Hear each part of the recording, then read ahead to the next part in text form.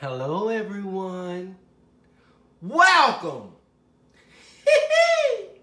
to Orchids for Dummies, a place where you can get your life. And in today's video, Phal Pals, I will be helping you choose the best potting mix for your Phalaenopsis orchids. New beginners, stay tuned.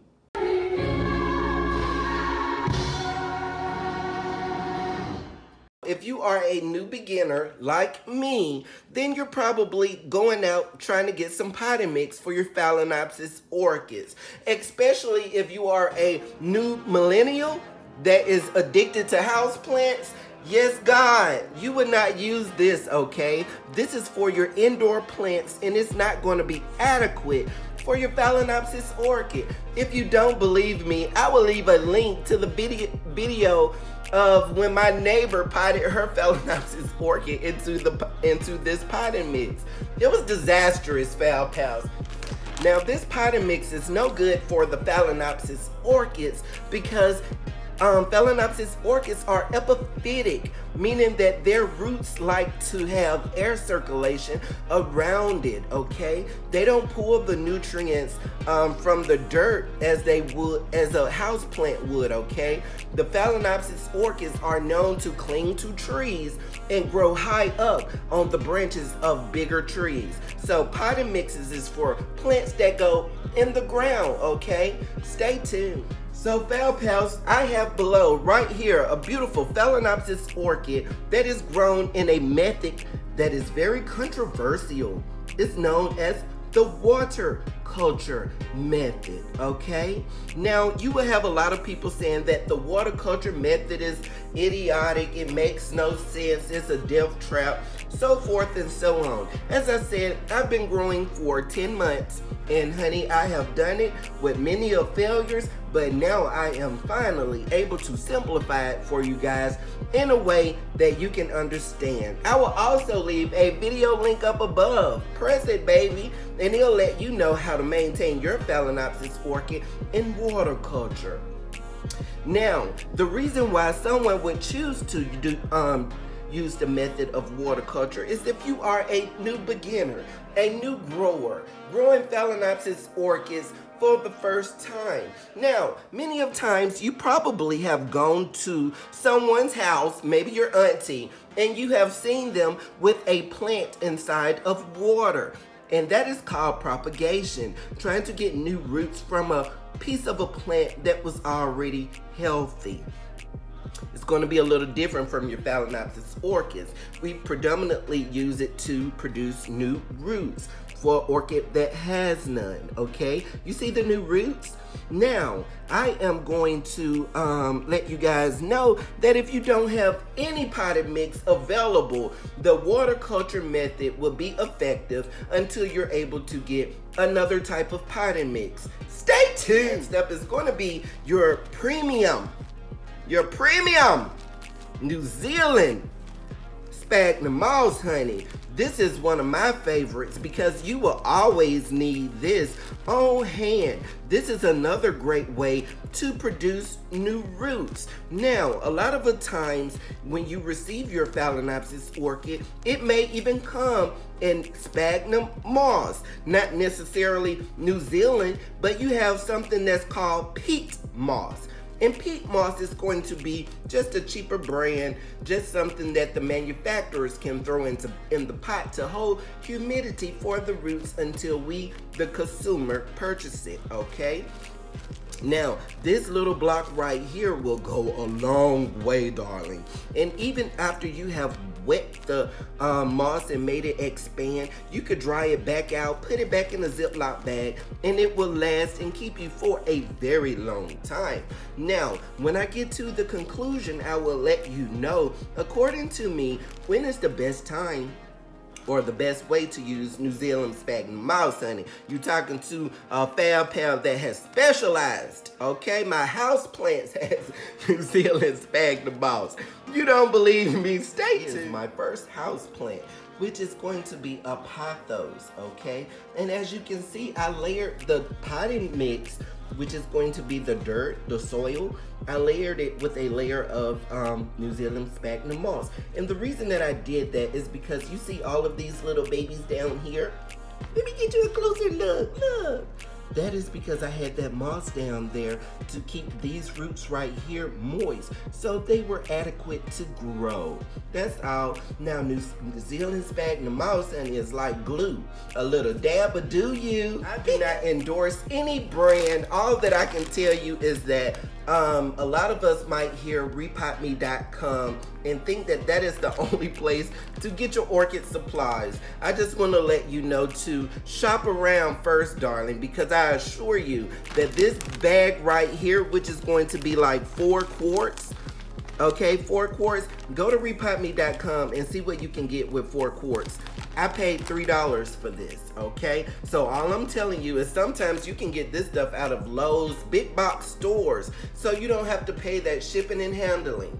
Now, this is going to be a special orchid potting mix. Now, I saw from Fal Pals on Facebook that Better Grow even has a potting mix specifically for your Phalaenopsis orchid. But this right here is going to be good for Phalaenopsis, Cattleyas, Dendrobiums, Cybidums, Oncidiums, and all epiphytic orchids. It's all natural, special formula. You got your fair bark right here. You got your charcoal, and you got your perlite, I'm sorry. And I will explain what all of this is for, okay? This is going to maintain a good and healthy pH, the charcoal.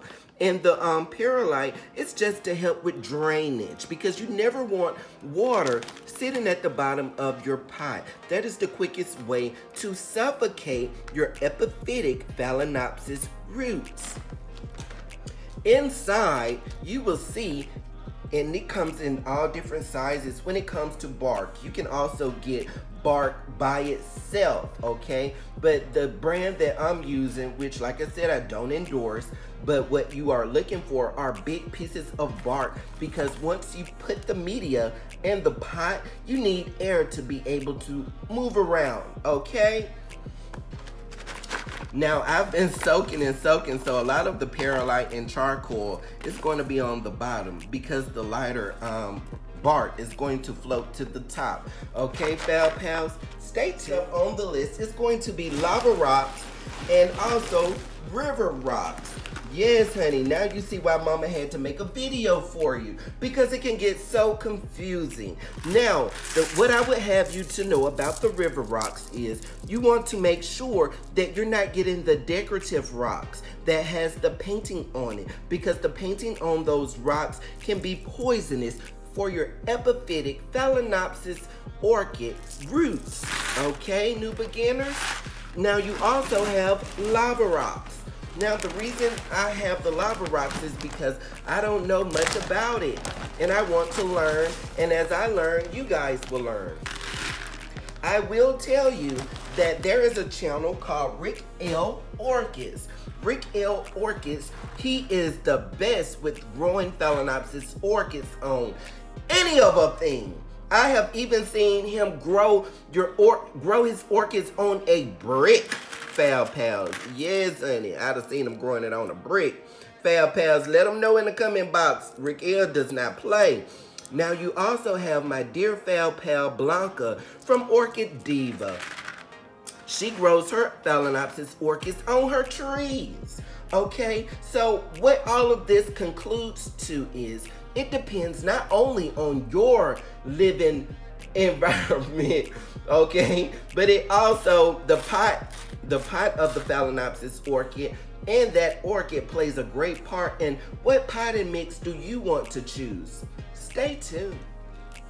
Now, you see I have a little river rocks at the bottom, and that is going to be for stabilization. I also have a bark in the middle, and I have a layer of moss on top. And what I was presuming was that the moisture from the river rocks would slowly evaporate and keep the bark at a nice medium level, and as the sphagnum moss starts to dry up, the water would sink down, so ultimately the roots would stay hydrated. it is not the most effective way because this plant is drinking water so fast. So if that's the case, you would need even more sphagnum moss, okay? So whenever you have a Phalaenopsis orchid and you water it, and instantly in a day or two it becomes bone dry, then yeah, you might want to add just a little bit more sphagnum moss.